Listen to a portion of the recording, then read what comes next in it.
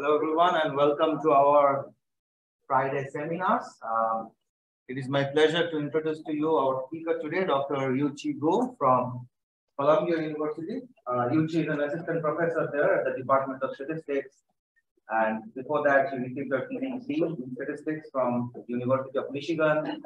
And then she also did a quick one-year postdoc at Duke with David Johnson. She has various general research interests in latent variable models, statistical machine learning, and psychometrics. And some of her specific research interests are in discrete latent structures, tensor decompositions, multivariate categorical data, graphical models, among other things. And she has already done lots of good work in all these areas that have appeared in top journals. And today she's going to tell us about some of her recent interesting work on so-called Bayesian pyramids on multi-layer discrete latent structure models for discrete data. Please join me in welcoming you. Yeah, thank you so much for the very kind introduction. And thank you, Anirban, for inviting me here. It's really my great pleasure to speak at the statistics seminar at Texas A&M. Today, I'm going to talk about my recent work on Bayesian pyramids, an identifiable family of multi-layer discrete latent structure models. So this is based on joint work with David Johnson from Duke University. So briefly speaking, the latent variable models are a family of models with unobserved constructs. And traditionally, on one hand, they have been very popular in social and behavioral sciences. For example, to model unobserved substantive constructs, such as personality in psychology or skills in education. But on the other hand, in recent years, latent variable models have also been attracting a lot of interest in machine learning and deep learning. So they can serve as powerful dimension reduction tools, and latent structures are also building blocks for some deep learning models. So I will be talking about a family of latent variable models, and I want to give it a context within this general family. So latent variable models can be basically divided into 4 types based on the nature of the observed and the latent variable. So for example, the most familiar factor analysis model is using continuous latent variables to model continuous observations. So in other cells of this table are also some respective popular models. In my talk, I will be focusing on the bottom right cell of this table, that is using categorical latent variables to model categorical observations. So traditionally, there's a so-called latent class model that is a canonical choice falling in this cell. So latent class model was proposed by sociologists in 1950s, firstly to model the survey response data. And it is assuming that there's a univariate discrete latent variable, C, that renders conditional independence of multiple discrete outcome variables. So Y1 through YP here. And in this graphical model representation, the white nodes are latent variables and the gray nodes are observed variables. So such a simplistic structure is not flexible enough to model modern complex data sets. So there are following several examples of desirable features to model modern data. So one is, it is desirable to adopt a multidimensional latent structure so that we can capture multiple different aspects of data. For example, I initially was motivated to work on latent variable models from an educational application, where the different latent variables can capture the different skills that exam wants to measure. Therefore, the multidimensionality of the latent skills is usually an interest of practitioners. And the second desirable feature to consider is the sparse graphical dependence in the model. So for example, not all the latent variables are connected to each observed variable. So such sparse graphical dependence between the latent and the observed layer can greatly enhance the interpretation of the model and also encourage better interpretation. And finally, an important aspect we want to consider is the deep latent structure. How to use deep latent structure to model complex and high-dimensional modern data sets. So we know that deep learning has achieved great success across many disciplines and many applications, and especially the supervised deep learning, where we have an outcome of interest and we have predictors. So that is a relatively well understood problem. But the unsupervised setting, where we want to understand the joint distribution of multiple and potentially high dimensional variables without an outcome in mind. So this problem is generally considered more vague and also more challenging. So in this talk, we want to provide propose a family of discrete latent structure models, and we want to propose a deep latent structure that is interpretable, reliable, and reproducible. So that is our general goal here. So this is a glance at our proposed model, the Bayesian pyramids. So this is a class of potentially deep directed graphical model consisting of discrete random variables.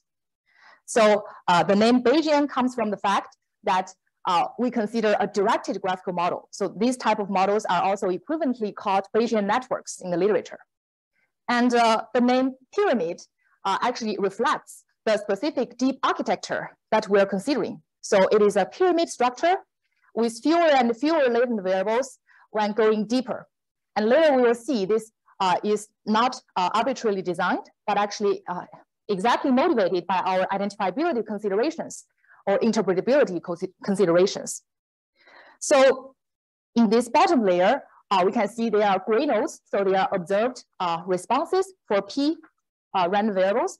And all the deeper layers, they are white nodes, so they are latent variables. And we consider all the variables to be discrete. So the research questions we want to address are twofold. The first is theoretically what and when and what discrete latent structures can give rise to an identifiable model. Yes? The last slide, there is n subjects. I did not see n, which is blocked. Oh, yeah. Yeah, thanks for asking that. So this is a graphical model illustration where each random variable actually will have their subject-specific realizations. So for example, if we have a sample of n subjects, then each of these subjects will have their realizations of the p-dimensional responses at the bottom. So therefore, you can consider the data is a matrix with n rows and p columns. So each row is a realization of the observed variable. And all the white nodes are unknown, and but they are also subject specific. So for each subject, there's a latent variable. Each subject can be seen with a tree structure, and there are n leaves on the tree. It's here the number of leaves. If we so first, I think our architecture is more general than a tree because it is a DAG. We allow each node to have multiple parents. And second, the number of nodes in the bottom layer is p, is not n. So for each of the n subjects, they will have their own realization of this p-dimensional random variable. Yeah, thanks. So identifiability, this concept is actually a fundamental concept in statistics. As we know, it just refers that based on the observed data distribution, we can uniquely identify some quantities. And this is a fundamental prerequisite for valid statistical inference, because if we cannot uniquely identify the parameters or the latent structures, we cannot reliably use them in downstream analysis. But with latent variables, the identifiability problem can be quite challenging to address. And the second question we want to address is the methodology question. That is, if we know what kind of latent structure model is identifiable, then how should we infer the latent structure and estimate the parameters? So we will be first considering the identifiability problem. So here's a bit more detail about the Bayesian pyramid formulation. As we said before, there are if we are given a sample, then there are n subjects. Now let's just conceptually consider that the distribution of the p-dimensional random variables. So it actually allows such a directed graphical model representation. So according to the conventional definition of a directed graphical model, we have that the distribution of each variable depends only on its parents. And parent is in the sense that if there's a directed edge from this alpha 1 to y1, then this alpha is called a parent of y1. And as we can see from this toy example, the parents of all the observed variables yj's can be summarized as the dark red edges between the bottom two layers. And we can equivalently summarize this bipartite graph between the bottom two layers as a binary adjacency matrix. So this is a graphical matrix. It has p rows corresponding to the p variables in the bottom, and k1 columns corresponding to the k1 variables in this latent layer. So each entry is a binary indicator of whether the corresponding latent variable is a parent of the corresponding observed variable.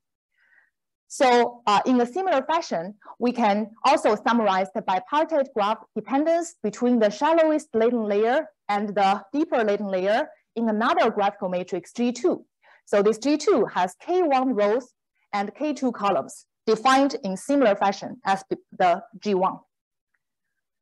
And again, according to the conventional distribution of a probabilistic directed graphical model, we can write out the distribution of the observed layer given the shallowest latent layer as a factorization of conditional distributions.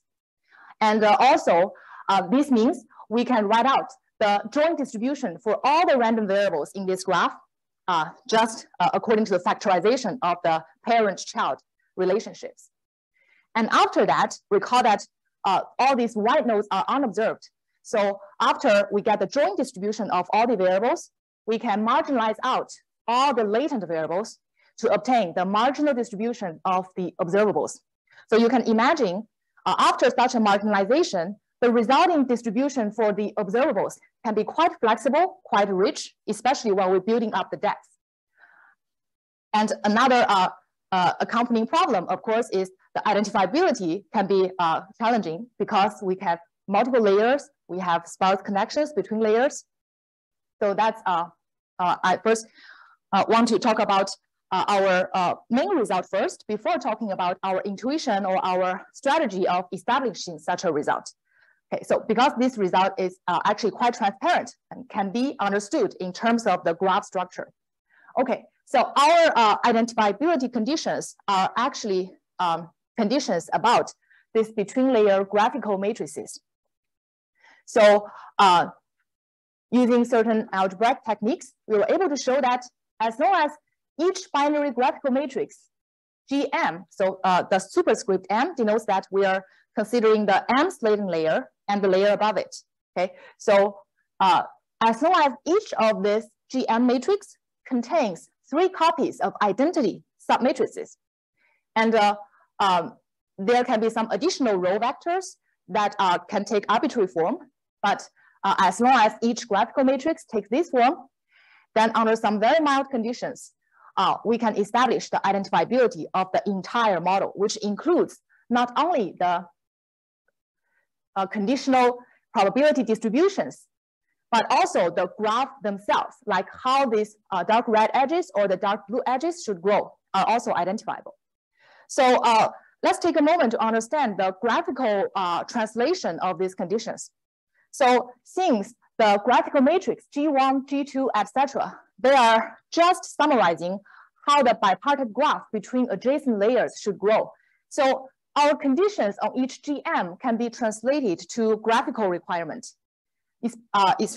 Specifically, our condition is requiring that for each latent variable, no matter which layer it is in, for each latent variable, it needs to have at least 3 pure children in the graph in order for this structure to be satisfied. So that means as long as each latent variable has 3 pure children, and we can have some additional nodes that, for example, this node is not a pure children of any variable, but actually has 2 parents, right? We can allow this stack structure. And under this graphical constraint, we can prove the identifiability of the entire deep generative model. So there's an implication of such a condition. As you might have noticed, since we require each latent variable to have at least 3 pure children, that means the number of variables when going one layer deeper should be at most decreased as p over 3, right? The K1 has a natural upper bound, which is p over 3, and K2 has a natural upper bound, which is K1 over 3.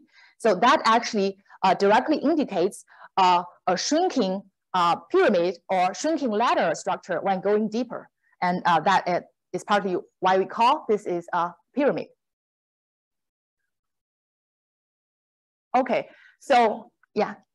So your identified variable doesn't depend anyway in terms of how many levels. So I assume your latent variables are discrete, right? Mm-hmm. So how many levels they can take? Does that play any role in your identified variable? Yeah, thanks for asking that. I should have mentioned that in the preprint that this talk is based on, we actually assumed that the latent variables are all binary. So each variable is binary. But actually, we currently, we have extended the result to latent variables that can take arbitrary number of categories. So because the 3 here doesn't really rely on the binary nature of the latent variable. Yeah, so that's a great question. Yes? So the number of layers, I mean, K and M are fixed. The K, so here, so we fix the number of layers and the number of nodes every layer before. Yeah, that's true. So when we established this identifiability, we assumed the knowledge of the K1, K2, this number. But this condition, because it is not very far from being necessary, so this condition actually also inspires that in practice, our K1, K2 should have a natural upper bound. Yeah, but we fix it for now in this work. So one thing I want to mention at this point is that our conditions can actually accommodate various distributional assumptions. Although we are considering discrete variables, but we still allow for different various distributional assumptions in the graphical model. So for example, one popular way to specifying the distribution of a binary variable given its parents is to use a generalized linear model, where the latent parents just serve as the linear predictors inside a generalized linear link. And this is, of course, allowable in our result. And we also allow for more parsimonious distribution. For example, the Boolean factorization has a more parsimonious parameterization and actually has only 2 levels for each latent variable. It is not a linear combination existing in the distribution, but actually some interaction effect. But it's also allowable, and our conditions are still sufficient for guaranteeing identifiability. So also we can allow for more complicated models that include both the main effect, the linear effect, and also the interaction effect. So in a nutshell, this means our result applies as long as these graphical structures are respected. That means in probabilistic graphical model, that means the conditional independence implied by these graphs are respected. So as long as these are met, we can apply our result. So there are some connections with the models that we consider and some existing models of with discrete latent variables. So first is in psychometrics. People have considered in a family of cognitive diagnostic models. Actually, this first motivated me to look at such latent structures at first. So they are interested in diagnosing the presence or absence of multiple fine-grained scales, but they are usually confirmatory in nature. That means they know the graphical dependence before they analyze the data. However, we consider exploratory settings here where we don't know the edges between different layers, but we identify them directly. And also, there haven't been deep multi-layer structures considered in this field. On the other hand, in machine learning, the deep belief networks and deep Boltzmann machines are actually popular deep generative models that consist of binary latent variables and binary observations. So in a sense, this is quite similar to our consideration, but the identifiability issue is typically ignored there. So people just use these deep architectures for prediction.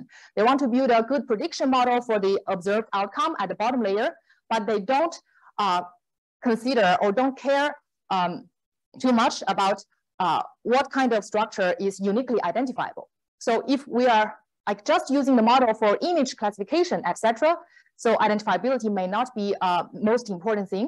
But if we want to apply such models in like more substantive science, for example, in biomedical science, in social science, each latent variable may carry a substantive meaning, and being able to identify these parameters and the latent structures will be of important practical value. So that's the a brief connection discussion. Yes. So I have a question regarding the interpretation. So you mentioned the identifiability matters when we want to interpret the latent factors, but how should we interpret more deeper layers in the context? Like, is this something like a factor of factor, a factor? So this kind of deep hierarchy. So yeah. Yeah, thanks for the question. So, for example, if we consider in education setting where people generally have only considered one layer, but they have considered that this one layer is very fine-grained skills. For example, some skill is doing fraction, some skill is doing subtraction. But if we can have a deeper architecture, then these deeper layers with fewer latent variables can represent less specific and more high-level skills. For example, algebra, geometry at this level. And actually at deeper level, it can represent even higher and more abstract skills like mathematics and science. Yeah, this is actually one of the motivating settings that we are considering.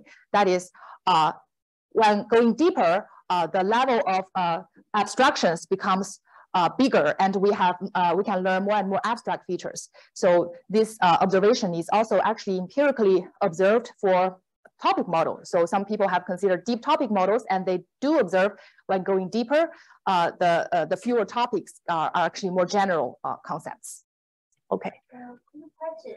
Is the graph structure already known or it's unknown? It's unknown. Yeah. Unknown graph structure. Yeah. So our conditions are imposed on the true unknown structures. So as long as these true unknown structures satisfy the conditions, we can identify them. So not any alternative but different structure can lead to the same observed distribution. Yeah. So now I want to talk about how we prove this, a bit of a proof intuition and also connection to tensor decomposition. I know there are experts of tensor decomposition in the audience. So at first, it seems that establishing identifiability in a deep generative model with so many layers and graphs is not a straightforward task. And actually, the way we do this is to actually look at two layers at a time. And when looking at the two layers at a time, we convert the sparse connections between layers to a constraint latent class model or a constraint tensor decomposition. So here is a toy example to illustrate this idea. So for example, we are considering just 3 observed variables, 3 gray nodes, and there are 2 binary latent variables and a deeper latent variable z. So this is a small pyramid. And we can write out the graphical structure of size 3 by 2 in this form, because we know that the first latent variable is a parent of y1, so the first row is 1, 0. Okay, so this problem, I claim that it can be, if we look at only the bottom 2 layers, and this problem can be connected to a latent class model with a univariate latent variable. And this is because if we view the latent configurations of the alpha vector, alpha 1, alpha 2, so it actually ranges from these 4 possibilities, 0, 0, 0, 1. 1, 0, and 1, 1. So there are 4 latent classes. But we cannot just flatten these 2 latent variables to a latent class model without introducing constraints, because the sparse graph between the bottom 2 layers does introduce a constraint. And the following constraint is an example. So it is that for a latent, so let's consider that each alpha 1 and alpha 2 are 2 latent skills. You either have the skill, you lack the skill. Okay, so that's binary. And the y1 is your response or your answer to a question in the exam. So you either answer it correctly or incorrectly. And the fact that this first variable y1 has only one latent parent actually means this first question is only designed to measure the first skill. So it's not asking about the second skill. Therefore, you can see that a student with only the first latent skill and another student with both skills, they would have the same expected performance on this first question, right? So that is the equality constraint induced on the distribution of y by this graph. So that is when y1 has only one latent parent, there will be some equality constraints on the conditional probabilities. So that is the main observation here. So now let's go back to the latent class model graph that we mentioned in the beginning of this talk. So this is a latent class model with a univariate latent variable z, and it has an edge to all the p observed y variables. So the traditional latent class model can be actually written like this. This is a probability mass function of y, and it can be written as a mixture model. And inside the mixture model, because of conditional independence, we have a product term. So actually, this latent class model is widely used in social sciences, but without constraint, it is not very interpretable when there are a large number of observed variables p. But now let's consider the latent class model is actually converted from a multidimensional latent structure model. Then we previous observation already implied that we can have some equality constraints. So that's why we will be studying an object called constraint latent class model. And we introduce a binary constraint matrix S. It has p rows corresponding to p gray nodes, and it has k columns corresponding to small k is a number of possible categories that Z can take. Okay, so the previous constraint on the previous slide actually is in the form that for any observed variable y, there are some latent categories that actually give the same conditional distribution of y, yj. So this is an equality constraint, and its equality constraint is summarized by this binary constraint matrix. So this is a different object than the graphical matrix. So now we can see the connection to tensor decomposition. The probability mass function of the observed variable y can be actually written as a p-way probability tensor. So it has p-way corresponding to p categorical variables, and for each categorical variable, it can take dj possible values. So this is actually a CP decomposition of a probability tensor under the latent class model assumption. And this circle represents a tensor outer product. So recovering parameters from a latent class model is actually a problem of probability tensor decomposition. And recovering parameters from our constraint LCM also is the problem of constraint tensor CP decomposition. So you constrain certain tensor arm parameters to be equal and with an unknown constraint matrix S. So the identifiability of parameters from such latent class model is also related to the concept of uniqueness of such a tensor decomposition. So when is this tensor decomposition unique?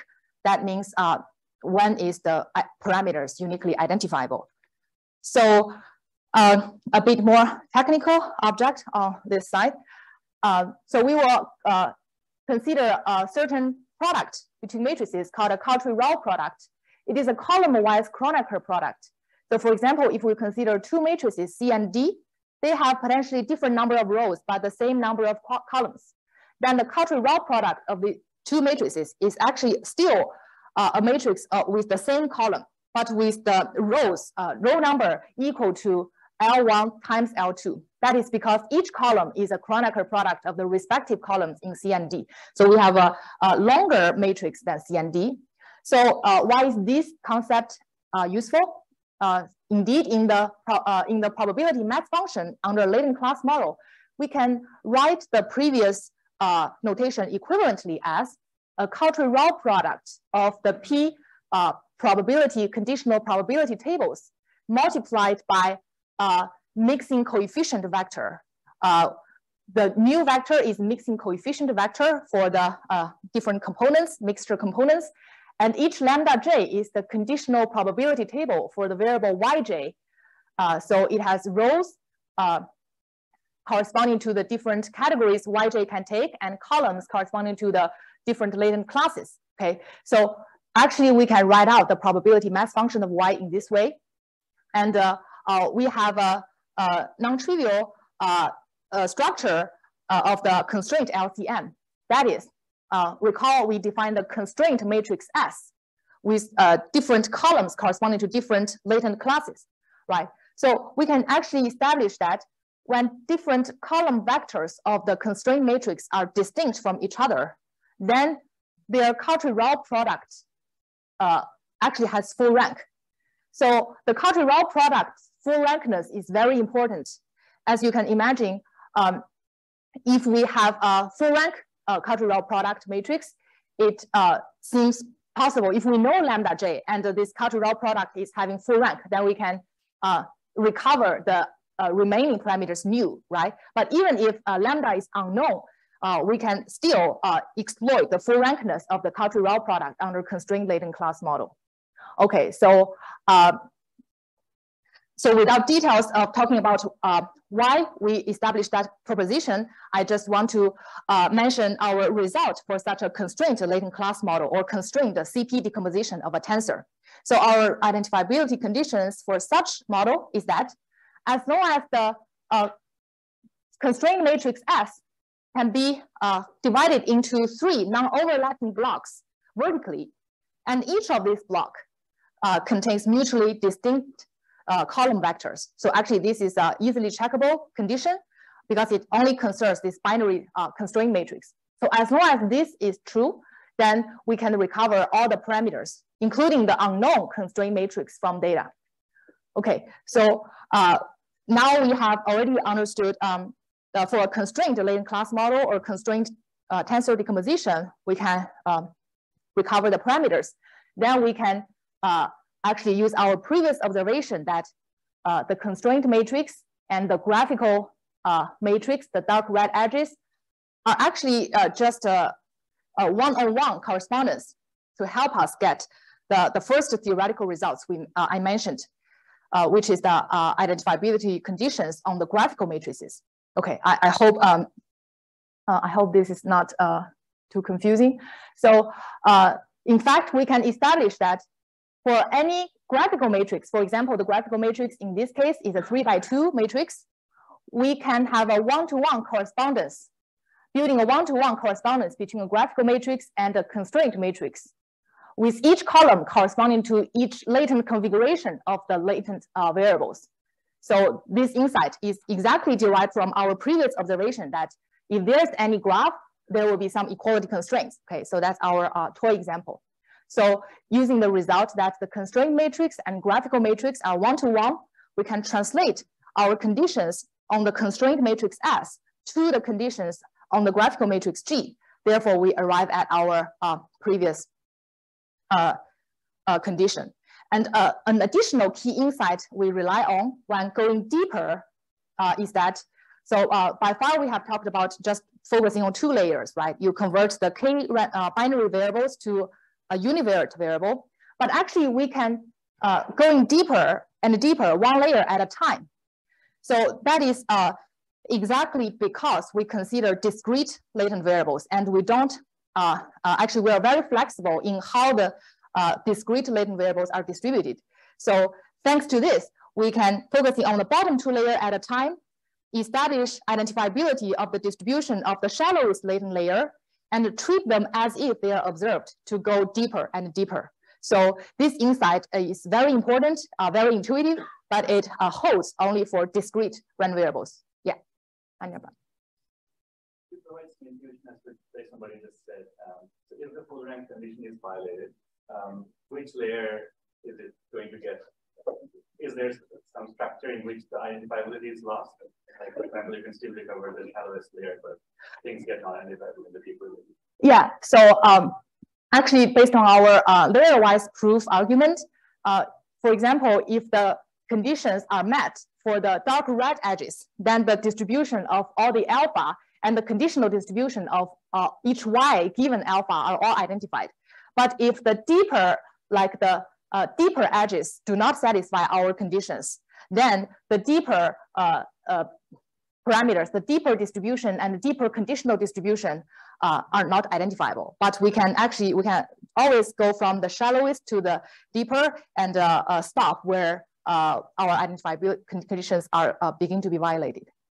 Okay. So a very natural consequence of the identifiability result is the posterior consistency. So as long as identifiability conditions are met, then the suppose the priors have full support around the true parameter values, then our posterior for the parameters and for the constraint matrix will concentrate around the truth. Okay, so not only that our probability tensor will have a good estimation accuracy, but our estimation of the lambda of these parameters will have good estimation accuracy. So now I will go to talk about the methodology question of how to infer the latent structure. This part will be relatively brief, and I will be focusing on a 2 latent layer example. So in this 2 latent layer Bayesian pyramid, we specify the distribution of each yj given the alpha as a multinomial logistic regression form. So note that for identifiability, we allow for various different distributions, but for estimation, when generating data, we specify this such a distribution. Okay, so you can see the graphical matrix indices GJK play a role in the distribution, because when alpha k is not a parent of yj, then this GJK is 0, and this alpha k will not play a role in the distribution of yj. So this is consistent with the graph. And for the deeper Z and alpha layer, we just adopt a latent class model for this layer. And our previous identifiability conditions are quite general in that they accommodate different distributions.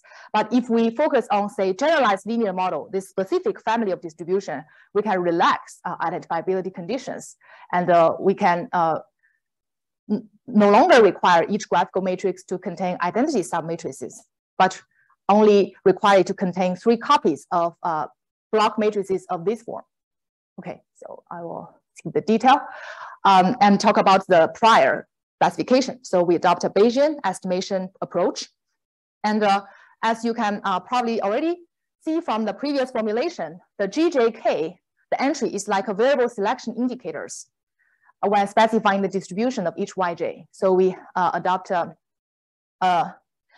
spike and slab prior, and also treat the GJK as random variables because we don't know them and want to estimate them as well from data. A more important issue is also in practice, we usually don't know how many latent variables to adopt. Although in theory, in identifiability theory, by far, we actually assumed we know how many latent variables. But when doing the estimation here, we borrowed idea from a non-parametric Bayesian prior, the recently developed cumulative shrinkage process by Legormenti et al. In Biometrica. So we actually assumed that the variance for the kth latent variable, so we don't assume we know how many latent variables to adopt, but consider that the variance for the kth latent variables coefficients actually follows a cumulative shrinkage process. That is, it has some probability of being in the spike, meaning that it's a redundant, not useful latent dimension. And it has a remaining probability of being in a slab, which is a useful dimension.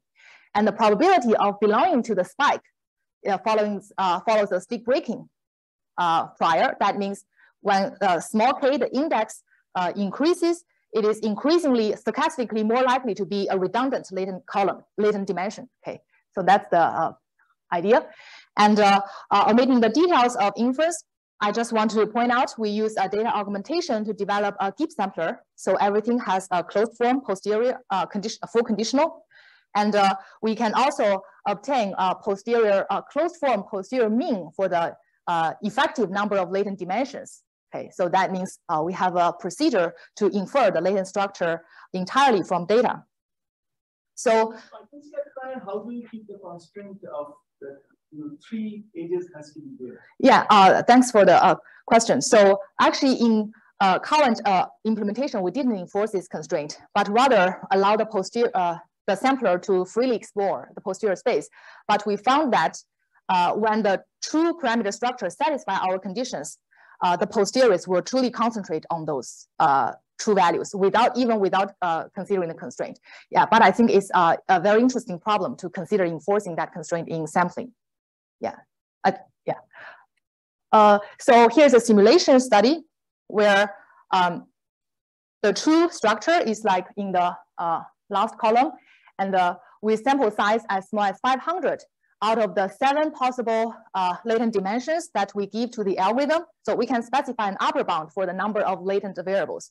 And as we already saw before, a natural upper bound for the number of latent variables is P over 3, right? So we can give it 7 in this case, because there are 20 observed variables, and the algorithm can learn the true structures with satisfactory precision here.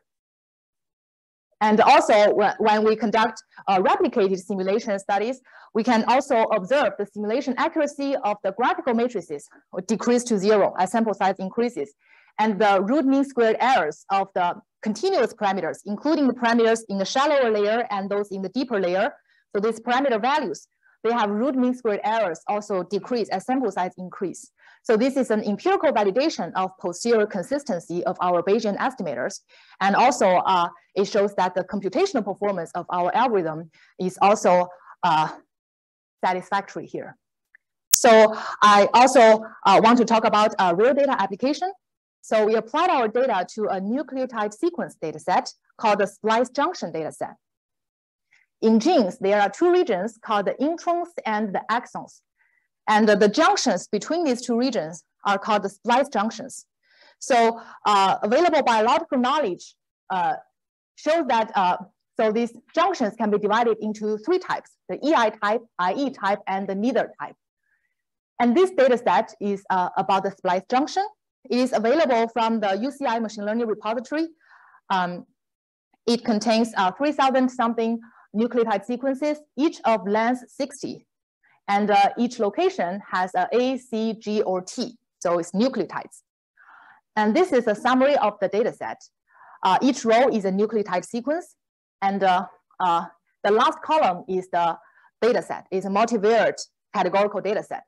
And this data set comes with the available knowledge that the type of the sequence is given. But in order to test our method's performance in learning useful latent representations, we hold out this information. We don't use the type information, but just do unsupervised learning for the last column. And we specified an upper bound for the number of latent variables to be 7 and identified 5 in the posterior. So here's a summary of the estimation results. For example, here the first column is the estimated graphical matrix that maps how the 60 loci in the sequence, genomic sequence, loads on the 5 binary latent variables. Okay, so what's more interesting is the estimation result for the latent representations. So here, this is the A hat, is our shallower layer latent representations learned for the sequences, and the Z hat is a deeper layer latent class representations. So if we just do a visual inspection, compare this to the held out biological knowledge of the 3 types, we can see that it actually matches for different types of sequences, the latent representations are quite different. So indeed, if we apply a rule-list classification approach in machine learning, this approach outputs very simple rules that deterministically maps the latent representation to the outcome. And this downstream classification has a quite high accuracy. So if we plot the confusion matrix, then the diagonal entries indicating the prediction performance of this classifier, downstream classifier, is actually all exceeds 95%. So this accuracy is actually matching that is given by the fine-tuned convolutional neural networks in this paper. And although I didn't include figures here, but I also want to point out we also compared our method's performance with latent class model. The latent class model's version in 2009, Johnson and Singh, Bayesian version of latent class model, and we also compared our method's performance with just one shallow latent layer without a pyramid architecture performance, and we found that our method is significantly better in downstream classification. So that means our identifiable model truly also holds the power of learning more useful latent representations. So to summarize, in this work, we have developed identifiability results for potentially deep graphical models consisting with latent variables. And this identifiability will ensure Bayesian posterior consistency under suitable flexible priors. So the identifiability theory actually provides a reassurance for learning reproducibly latent structure from data, because it says that when the model is identifiable, then the parameters, the graphical latent structures can always be uniquely and reproducibly learned from the observed data. And we also proposed a Bayesian method for inferring the latent structure in 2-layer models. Extending this method to more than 2 latent layers is conceptually straightforward because of the conditional independence in our model. And our simulation results show good computational performance. And it also actually empirically validates the identifiability theory. So because the true latent structures can be consistently recovered from data. So this method also has a good ability to identify meaningful latent features in a biomedical data set. So this talk is based on this archive preprint. And if you're interested, you're welcome to check out more details there. And thank you very much for your attention. Thank you.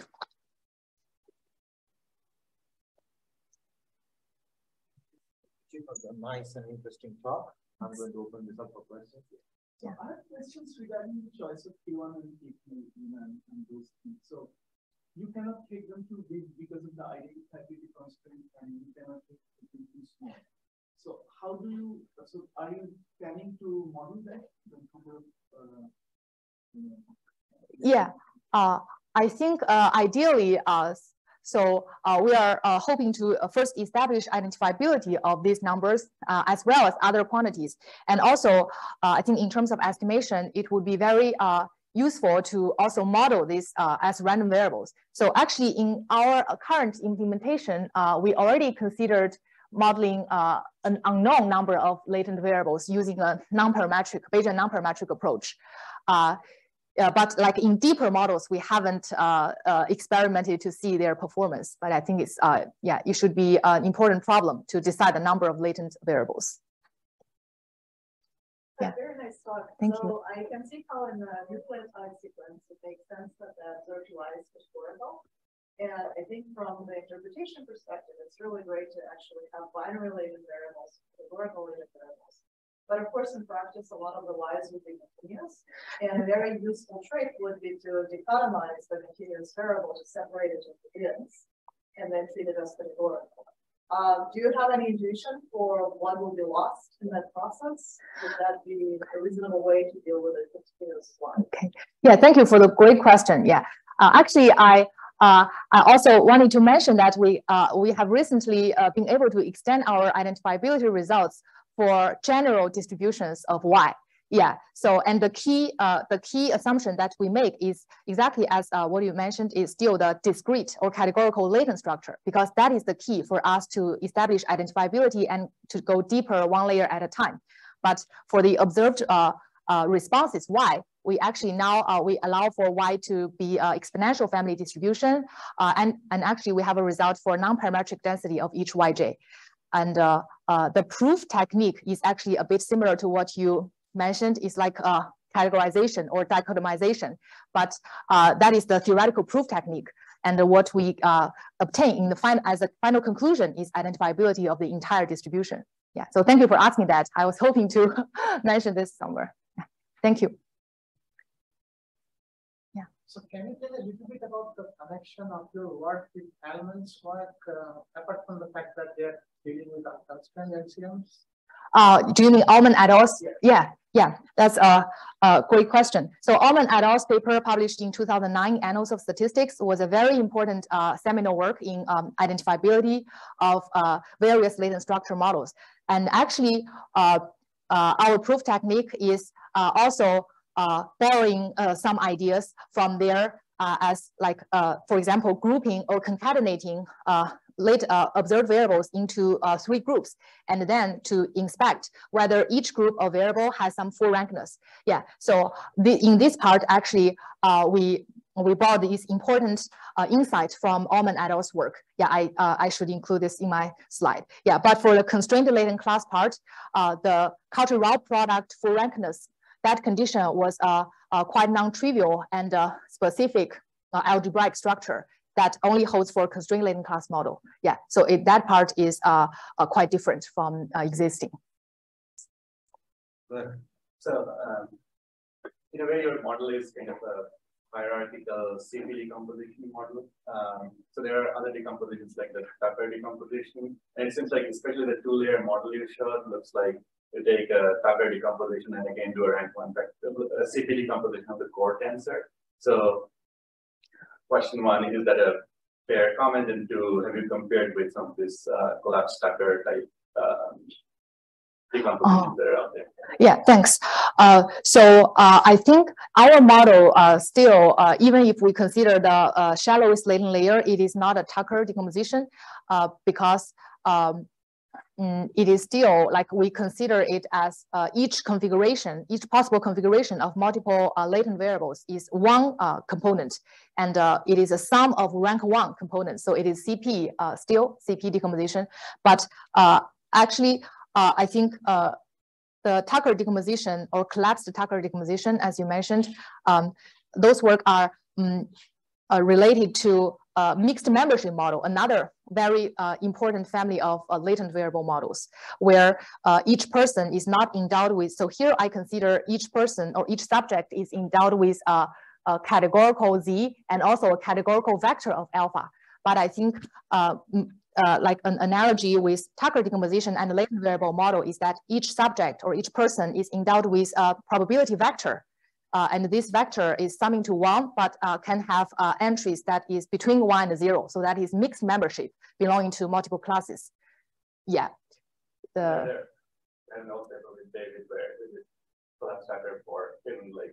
I'm aware of that paper. Yeah.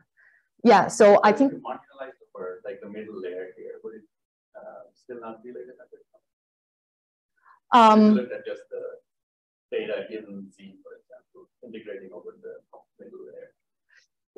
If it is, oh yeah, I think that's a good point. Possibly if we consider the model given Z, it is not immediately clear to me at this point whether it is a mixed membership structure. Yeah, but my rough impression is that like CP decomposition has better identifiability guarantee. Tucker, because of that mixed membership assumption, sometimes has a rotational indeterminacy or related issues. So yeah, we haven't compared it in this work, but we have done some mixed membership model work that is related to Tucker decomposition. Yeah. Thank you. I would be curious why there is 3 not overlap block partition. Why it's not other members, and then also what's the rule to that basic partition? So the first question I got asked this a lot. Why it is 3? Because actually, if we consider there are 2 observed variables per latent variable, then you can see the joint distribution of these 2 variables will actually be a matrix form. So matrix decomposition is not unique. So I'm talking about this intuitively. So if there's 2, then actually locally it's a matrix decomposition and it is not unique. But when it is 3, actually connected to the question being asked about the connection to Almond et al.'s previous seminal work on identifiability. So the 3 comes from the fact that as long as we have 3, then that is a tensor structure locally emerges. So we can use the tensor decomposition uniqueness and a seminal result in that field to establish identifiability. Yeah. I was originally going to ask her question about like why 3. It's a very interesting result. So I was kind of thinking that your proof is going, so you first prove that for 2-layer networks, like, okay, you need this structure, like otherwise you run into problems. And since the proof is kind of like, okay, so you first do it for 2-layer and extend from there. So I was thinking maybe that 3 has some connection with, yeah, like the unit here is the 2-layer network. Oh, actually, so our condition of requiring 3 fewer children per variable applies for arbitrary number of layers. Yeah. So although I'm showing a case with 2 latent layers, but even if there are starts with like a 2-layer and then you kind of show it for 2 layers and extend it from there by induction or something like that, right? Yeah, yeah. But still, I think the 3 doesn't come from the 2-layer, but rather come from the uniqueness of 3-way decomposition. So tensor is a 3-way decomposition. So that 3 actually restores identifiability under some mild conditions. And this is also a necessary condition, right? Like you told, these 3 your children condition, both necessary and sufficient? Oh, sorry. So it's not necessary, but it's not too far from necessary. It's a bit tricky to talk about necessity because for our conditions are general in terms of parametric like distributions, right? So if not restricting to a specific family of distributions, it's hard to talk about necessity of the conditions. But for some submodels, we can relax these conditions to establish necessary conditions or show that some conditions is not far from being necessary. Yeah, but that's a bit a bit tedious. Yeah. Any other questions? If not, let's thank you, Yuqi. Thank you very much.